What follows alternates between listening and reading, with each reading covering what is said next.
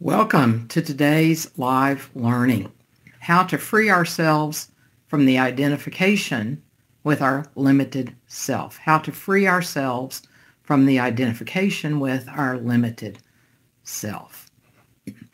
I'm Peggy O'Neal, and I'm the founder of Answering the Call and the creator of Wisdomary Leading, which is a way of approaching leading our lives, our teams, our organizations, our families, our communities, and the world, based on the understandings, the teachings of the great wisdom traditions and what science is also telling us for the last 100 years, that we share our being with everyone and everything, that we're not separate from anyone or anything, including source, including ourselves, and that the source of our suffering, our unhappiness, our conflicts with others, conflicts with nations, wars, and the devastation of the planet are all caused by this simple misunderstanding, profound misunderstanding that each of us innocently has until we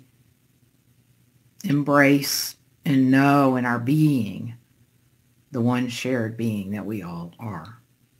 So welcome as we continue our exploration, and not just exploration, but embodiment of who we truly are. And if you're here live, please say hi. If you have any questions or comments, hey, Sharon, so glad to see you, or to know you're here. And so anybody else here live, please say hi. And if you have any questions or comments at any time, let me know, and I will answer them. If you're watching this on replay, please put #replay. Same thing. If you have questions, comments, put them in the comments and I'll come back and answer them. So let's get started. How to free ourselves from the identification with our limited self. So first, why even think about this question? Well, who we are, like I said, we share our being with everyone and everything. So we are source, which means we're actually unlimited. What could that mean? Well, to a great extent, we don't know. Our finite, limited self and understanding has no clue. But as we open to who we truly are, really open and not let our minds run our lives, then we can start opening to infinite possibilities, wisdom, intelligence that we don't even have a clue that are available to us, especially as long as we believe we're finite, live as finite beings, and identify with ourselves as a limited, finite being. In all of our lives, we've done this. Nobody's done anything wrong. We were conditioned to identify with our minds, to condition to identify with our body. This seems real limited, doesn't it? But we're not that. And so there is a way for us to free ourselves from these inherited limitations, these believed limitations, is using our natural abilities to focus. It's a human ability that we have, is to focus, and to focus our attention, to expand our attention.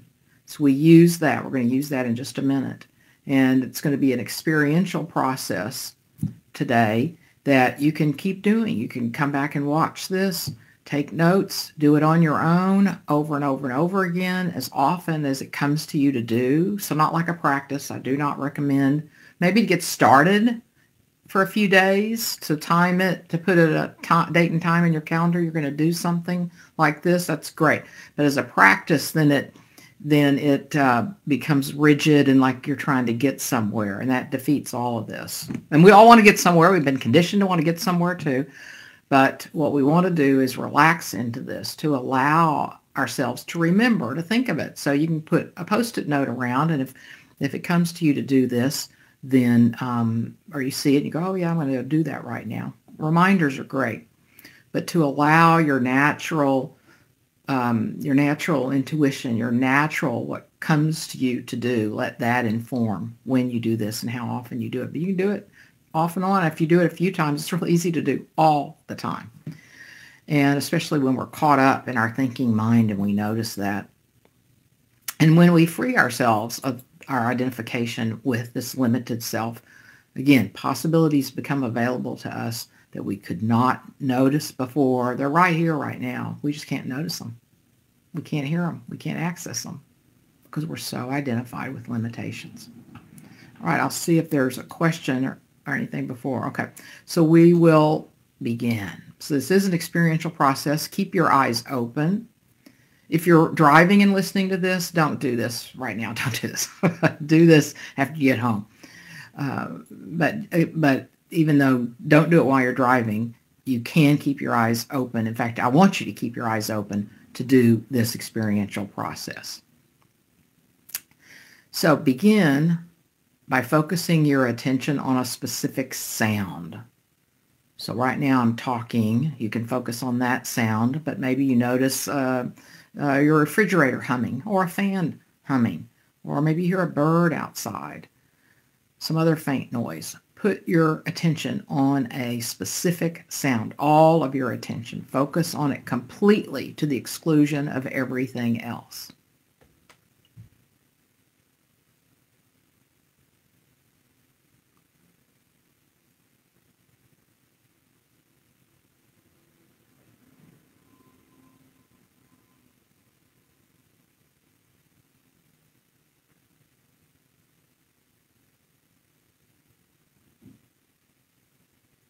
Now, similarly to the lens of a camera or zooming out on an item on your computer screen, widen out your attention as far as you can and include everything you hear simultaneously.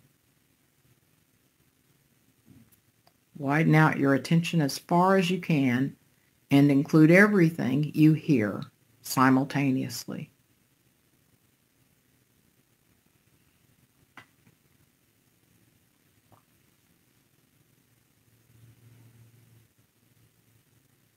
Keep zooming out. Don't think about this. If you notice yourself trying to think about this, figure it out, just come back to the instructions.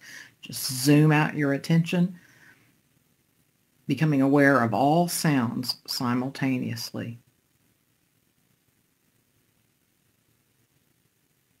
Zoom out some more. Let everything you hear be in your awareness equally.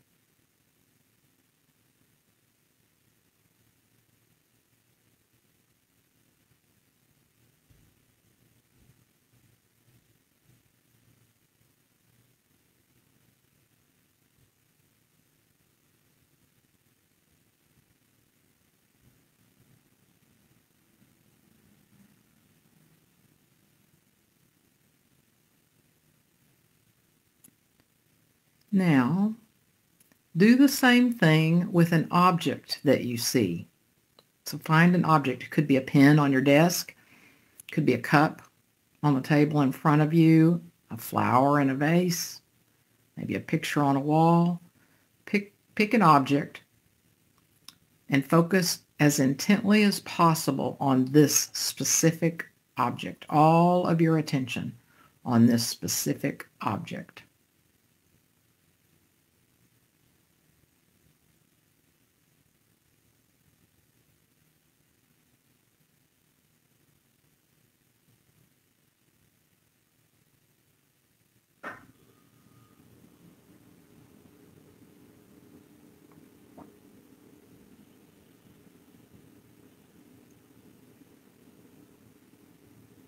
And again, allow your attention to widen, to zoom out until everything you see is in your awareness simultaneously.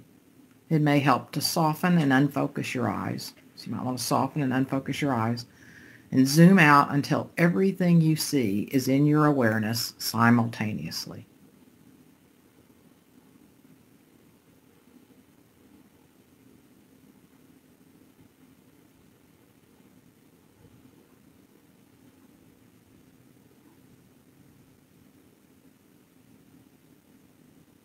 Zoom out some more.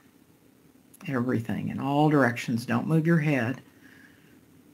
Just everything in all directions. Let yourself see. Let your attention go to everything that you see in all directions, but without moving your head. Zoom out some more. Let everything you see be in your awareness at once, zooming out.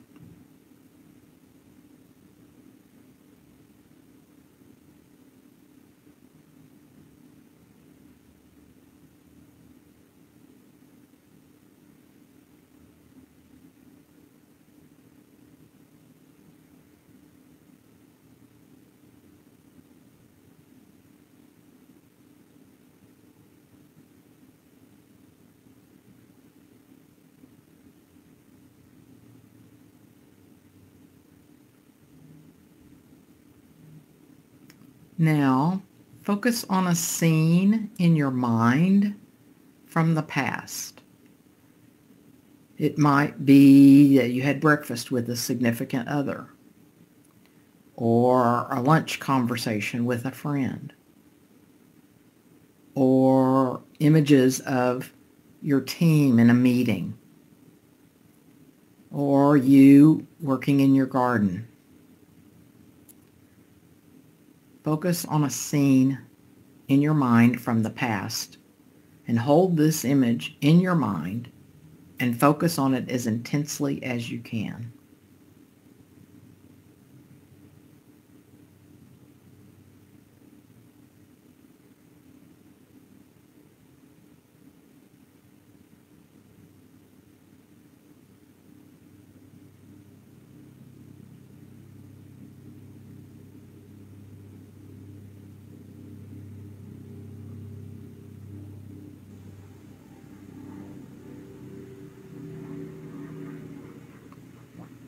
Now zoom out your attention to include everything in your current experience. All sounds, all sights, all sensations, all thoughts, all images in your mind, everything that you're aware of. Don't focus on any of it in particular, but zoom out your attention to include everything in your current experience, everything that you're aware of.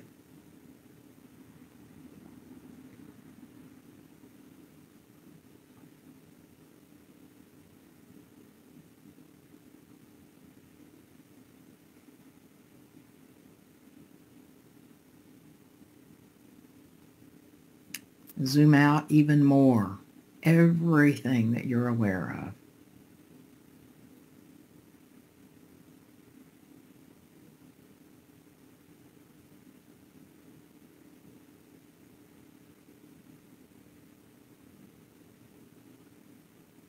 Let everything you experience be in your awareness all at once. Zoom out some more.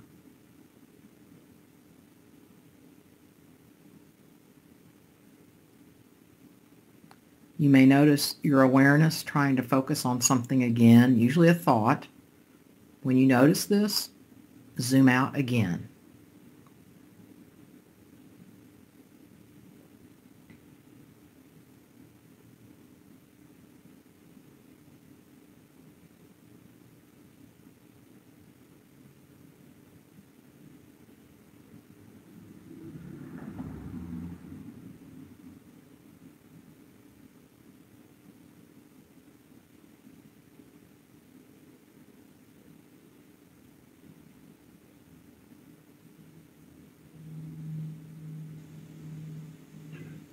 So that's a wonderful exercise to help us free ourselves from the identification with our limited self.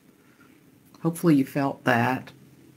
Sharon, if you have any thoughts about that, and anybody else that's here, what was your experience? Were you able to notice that you could quit identifying with the contents of your mind, the contents of your limited self, and experience the expansiveness that you truly are?